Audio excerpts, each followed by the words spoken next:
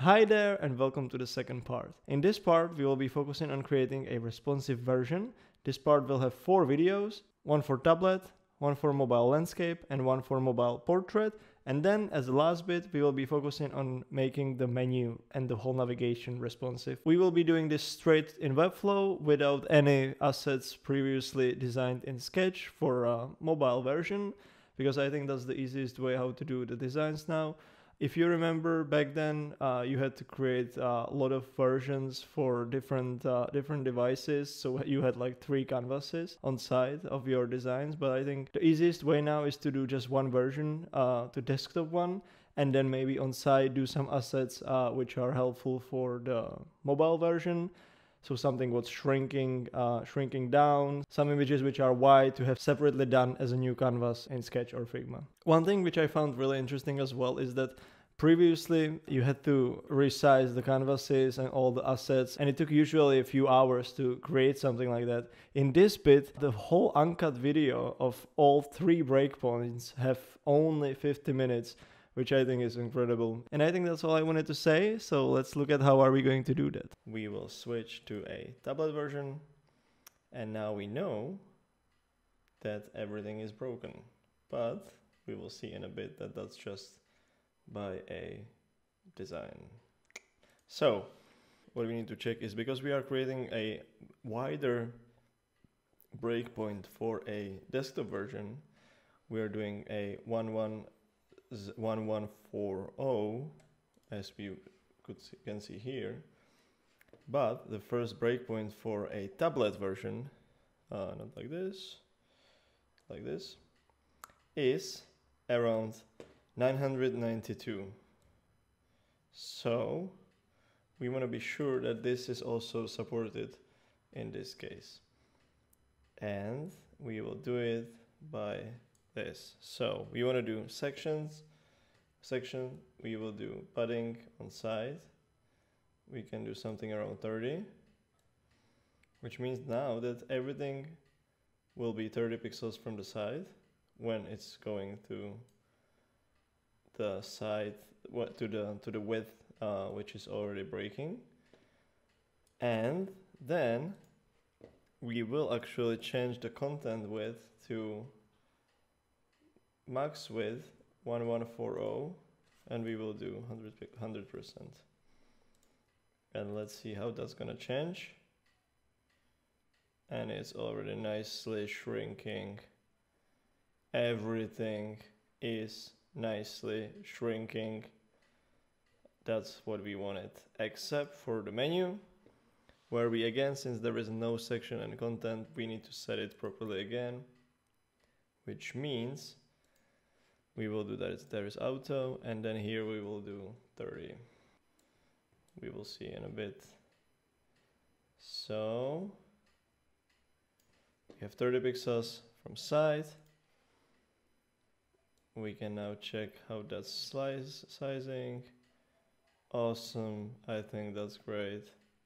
Menu is fine. The items are fine, so we will check the last, which is 19992, and everything seems to be okay. We might be able to actually do slightly bigger spacing for the section.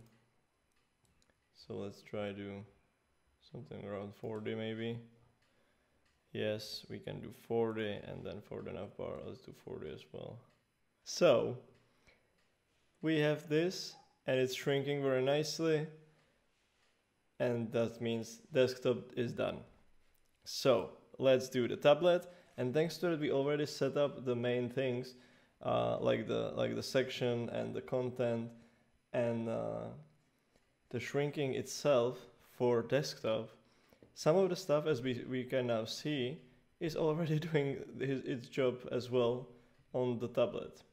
There are still obviously a few issues which we can address, but everything is starting to work in nicely. So, for example, we don't want this massive menu, right? That seems ridiculous at this point. So we will make it 20, and I think for the paddings we can do only 35 now, and we will be reducing it for each of the breakpoints. But since again we're using the section and content for all of the sections, except for obviously for the menu, which I just changed, everything is really easy to change because we will change just one property and everything will shrink nicely.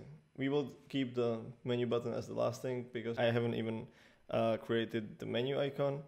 So let's do the menu as the last thing because that one is the most painful one in terms of the responsivity, because there is the menu, which, as we can check, is appearing somehow and it's going nuts. So we will have to address that later, but that'll be fine. All of it is good. So let's address the main thing here. Tablet can go to 991 pixels. We might be able to limit it for, let's say, iPad Pro. So let's do that. So let's say that we will fix it to 834, and the design won't go further than 834. So how do we do that?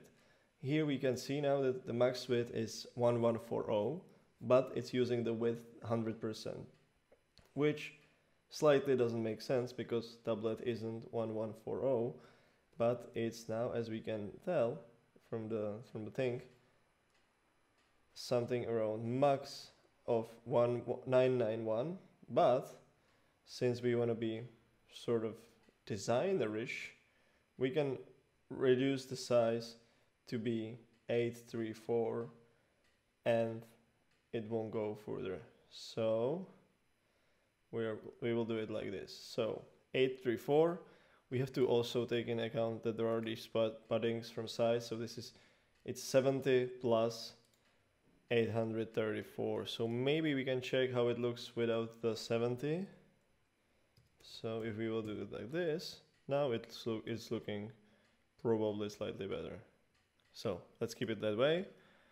For this particular breakpoint, we want to have this one as this, right? So it's nicely shrinking like that.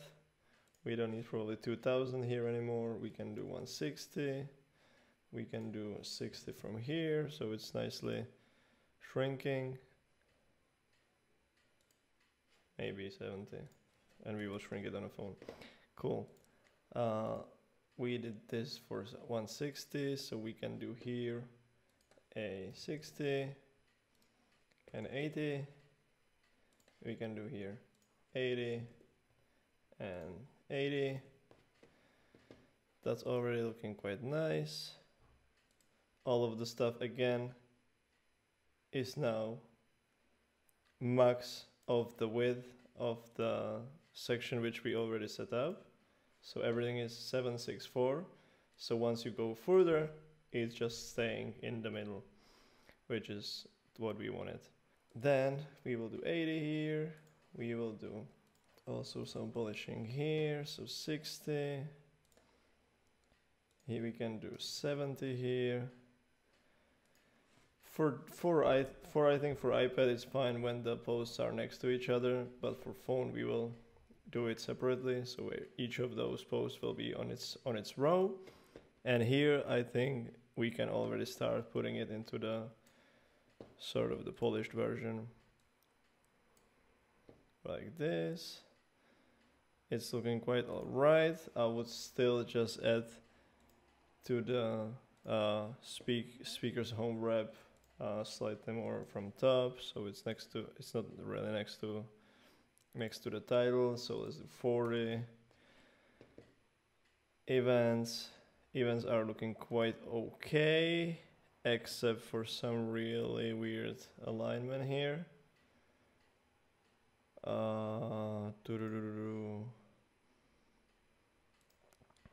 Yeah, let's center it. And then for the details, let's center it as well. And we are pretty much okay with this one. In the mobile version, we will put it below it. Yeah, I think it's still okay. It's visible. here we can actually either decrease the size of the text or we can just put it below. So we will do it like that. Let's do it like this. 1 sec. So what's the issue here? Right. CTA heading. We will do 20, 30. Yes, let's do 30. Awesome. We can do here 60 and 50. And the footnote can stay almost similar, 40, 40. And if we check the last breakpoint, that's like the smallest possible size for the particular breakpoint. I think that's the best way how to always check it. We are still keeping the structure of the website from desktop on iPad. And for mobile, we will start putting things below each other. I think that's the easiest way how to do it. So that's it. In the next part, we will be creating a mobile landscape. Don't forget that you can get the whole website and get all the elements and see how it's built via cloning it on Webflow Showcase. I'll leave the link in the description, and I'll see you in the next video.